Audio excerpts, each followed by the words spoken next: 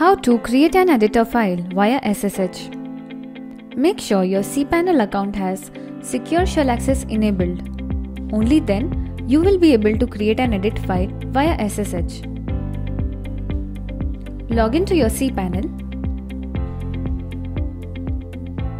Type terminal in the search box and click this icon to open the terminal. Go to the path where you want to create the file. To list the files, type LL. The files showing here are under my public_HTML folder. Let us now see how to create a new file. There are two text editors that can be used to create or edit the file. One is Nano and another one is Vim. We will first see how to create a file using Nano.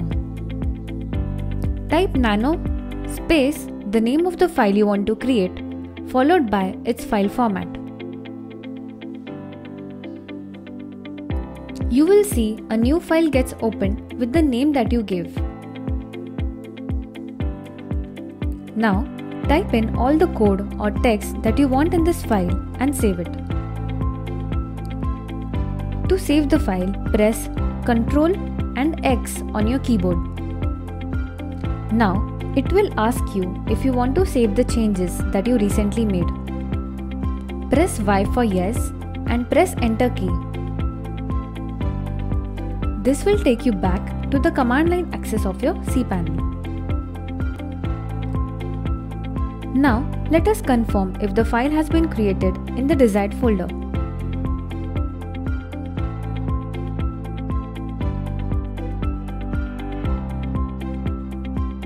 Here is the file I had created. To view the content of this file, type cat space your file name.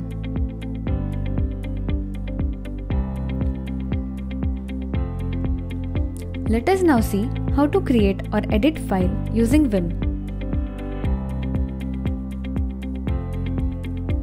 Once you are in the location where you want to create the file,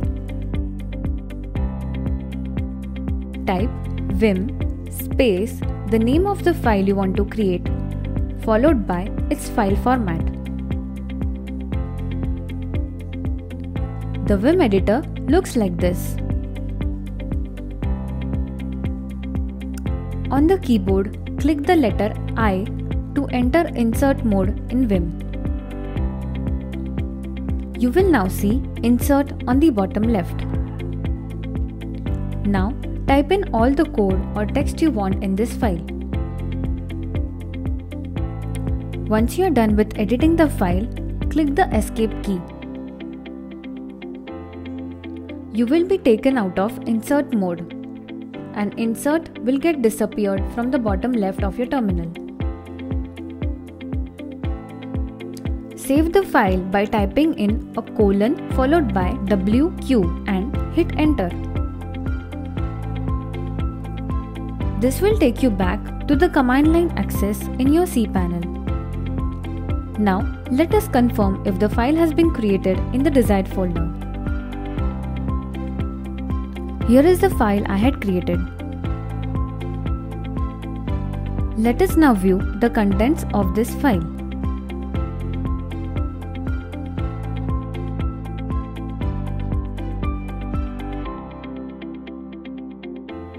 That's it. You have learned to create and edit a file in SSH. Thank you for watching this tutorial. Give a thumbs up if you found it useful. Reach out to us on this email ID for any of your technical queries. If you want us to make video on specific topic, do let us know in the comment section below. Don't forget to subscribe to our channel for more such videos.